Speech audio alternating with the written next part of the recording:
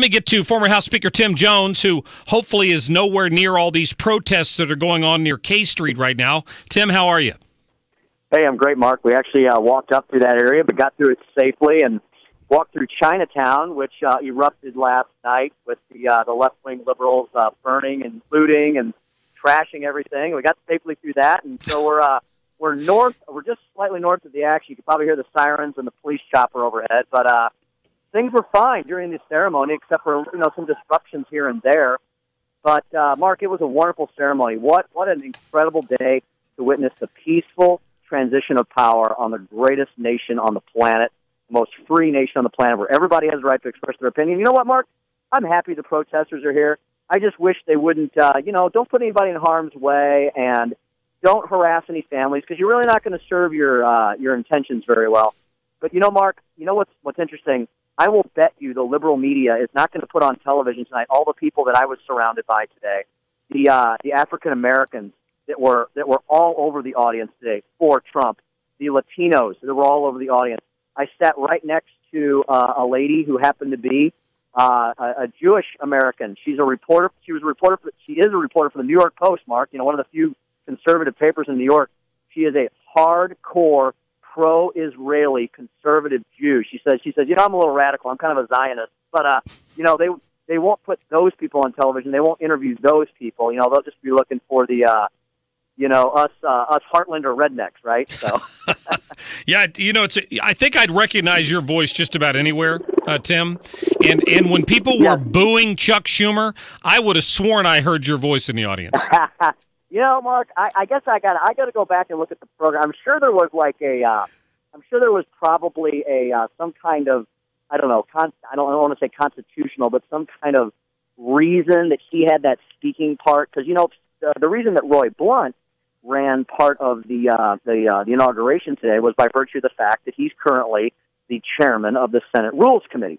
So Roy would probably tell you, maybe I drew the short straw, but no, he really said it was a huge honor to have that thing. So I don't know why Schumer was up there. I'm sure it was because of something to do with, just protocol or something. But yeah, when he started talking, people were not happy. They wanted none of it, because there's a guy who is one of the most divisive, partisan people on the face of the earth, much less in the United States, who does not want to cooperate, who does not want to give Trump a honeymoon period. And you know what I keep saying, Mark? Let these liberals keep doing more of the same. Let them boycott the inauguration. Let them continue to divide, because Americans are tired of it. And that's why Trump won. I don't pretend that Trump's the most conservative person in the world, but he is reaching across party lines already and doing things to help unite people. And that's what his speech was all about today. He said, I am the president for all of you.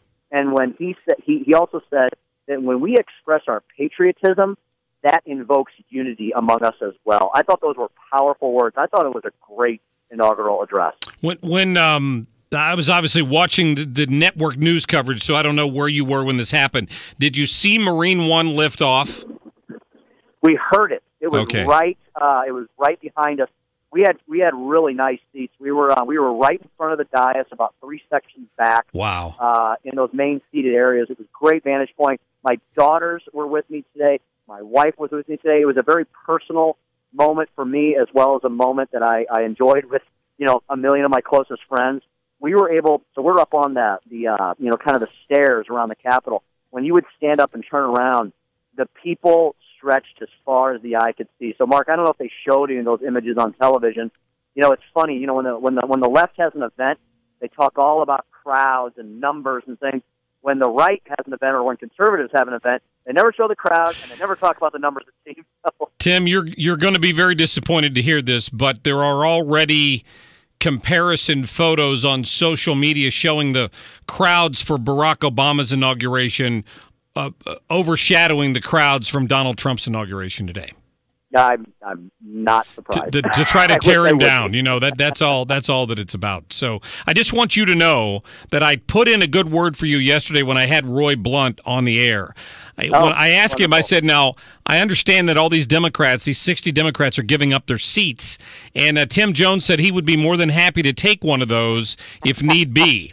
And Senator Blunt said, I think Tim Jones is going to be perfectly happy with his seat. So you must have had a really good seat. I was. I was, and you know, Mark, it was kind of cool because Senator Blunt. The news will all be about Chuck Schumer and the crowd booing him. Senator Blunt had a prominent role in the I will say the pregame leading up to the swearing in. And Senator Blunt is quite the historian. He was a history teacher before he was into elected politics, and so he had some great comments about the momentous occasion this was. He took some passages from past inaugural addresses. The famous ones. The only thing we have to fear is self.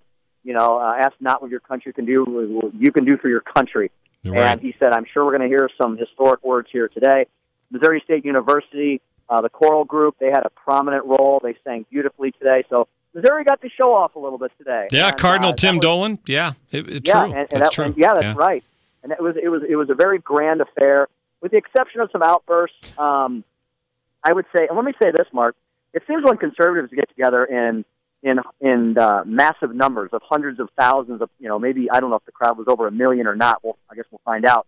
So a lot of people, right? I was impressed with the fact that the entire day today was orderly, peaceful, efficient, well run, and everyone was polite. I mean, we got down. Yes, it was crowded, but everyone rolled through security without a problem. We got to our seats early. Everybody was more than happy to talk. Where are you from? What do you do?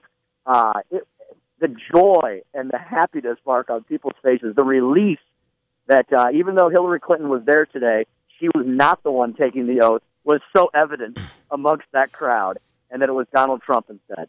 Well, I think a shiver ran down my leg when Marine One took off. I'll just have to say. I'll borrow that from Chris Matthews. Something in common.